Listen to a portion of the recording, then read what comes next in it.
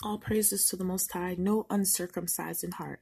So Ezekiel 44:9. Thus says the Lord God, no stranger, uncircumcised in heart, nor uncircumcised in flesh shall enter into my sanctuary of any stranger that is among the children of Israel. So no children of Israel or any strangers, other nations that are uncircumcised in heart shall enter into his sanctuary. And the Levites that are gone away from me, when Israel went astray, which went astray from me after their idols, they shall even bear their iniquity. So you Israelites calling on pagans, you're going to bear your iniquity. And thou shalt say to the rebellious, even to the house of Israel, because thus says the Lord God, you house of Israel, let it suffice you of all your abominations, in that you have brought into my sanctuary strangers, uncircumcised in heart and uncircumcised in flesh, to be in my sanctuary. This is when the children of Israel set up this is what they did now. They set up pastors, preachers, bishops, teachers that God didn't ordain. These people are uncircumcised in heart. They're uncircumcised in flesh. They teach in the flesh. The eating and drinking prophets. The eating and drinking teachers. Okay? To be in my sanctuary, to pollute it, even my house. When you offer my bread, the fat and the blood, and they have broken my covenant because of all your abominations. And you have not kept the charge of my holy things, but you have set keepers of my charge in my sanctuary for yourselves. They set up people of their own heart, just like Jeroboam did when he threw out all the Levites in the book of Kings, and he set up men of his own heart to be the teachers and the preachers of God, just like they do today. They pick your pastor. You guys just go to school and say you're a pastor when you need the anointing from God. Now, Acts 7:51, you stiff-necked and uncircumcised in heart and ears, you do always resist the Holy Spirit. As your fathers did, so do you. Which of the prophets have not your fathers persecuted, and they have slain them which showed before of the coming of the just one, of whom you have been now the betrayers and murderers, who have received the law by the disposition of angels and have not kept it.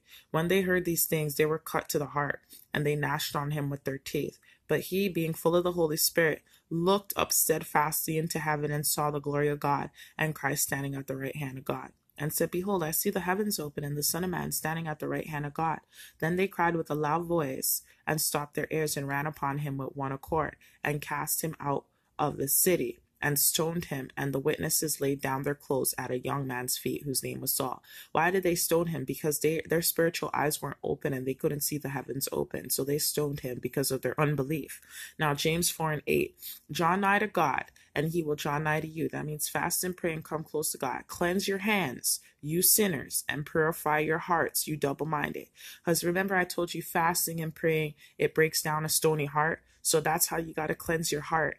Now, Jeremiah 9:24, but let him that glories in this, and he that understands and knows me, that I am the Lord, which exercise loving kindness, judgment, and righteousness in the earth. For in these things I delight, says the Lord. Behold, the days come, says the Lord, that I will punish all them that are uncircumcised with the uncircumcised. That means uncircumcised in heart. Now it goes to 9-26. For Egypt and Judah and Edom, the children of Ammon and Moab, and the utmost corners that dwell in the wilderness, for all these nations are uncircumcised, and all the house of Israel are uncircumcised in heart. So what does Leviticus tell us about the uncircumcised in heart for the house of Israel? And that I also have walked contrary unto them, God's walked contrary unto you, and have brought them into the land of their enemies. If then their uncircumcised hearts be humbled, you guys have to humble your heart. God resists the proud heart. And they then accept of their iniquity. Remember I said you got to break generational curses?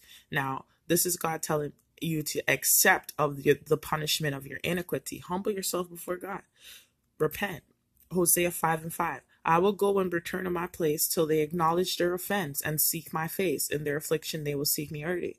What's an uncircumcised heart?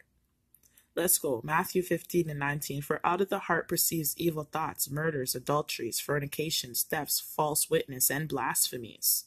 Now, Proverbs 21:2. Every way of man seems right in his own eyes, but the Lord ponders the heart. So that's why I made up those videos about purifying your heart.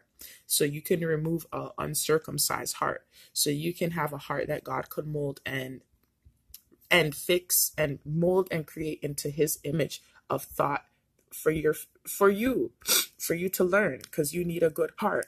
All right. And that's why I put also the video, A Heart of Stone, and how God molds and changes your heart from a stony heart to a fleshly heart, that God ponders the heart. All right. Because look, out of the heart perceives evil thoughts, murders, adulteries, fornications, thefts, falsehood, false witness, and blasphemies. That's why you have to purify your heart. Now, Psalms 119, verse 36, incline my heart unto thy testimonies and not to covetousness. So you have to ask God to incline your heart onto his testimonies.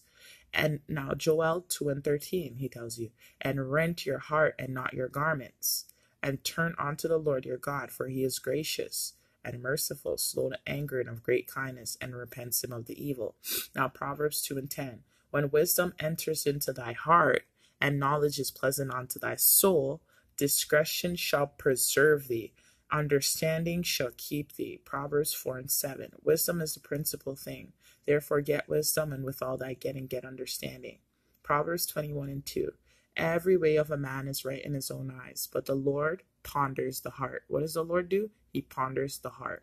Proverbs 16 and 5. Everyone that is proud in heart is an abomination to the Lord. Though hand join in hand, he shall not be he shall not be unpunished. Now, how do you break down your heart? Psalm 73 to 26. My flesh and my heart fails, but God is the strength of my heart and my portion forever. Fasting, okay? Psalm 78 and 8. And might not be as their fathers, a stubborn and rebellious generation, a generation that set not their heart aright, and whose spirit was not steadfast with God. They were not estranged from their lusts, but while their meat was yet in their mouths, the wrath of God came upon them, and slew the fattest of them, and smote down the chosen men of Israel. For all this they sinned still, and believed not for his wondrous works. Therefore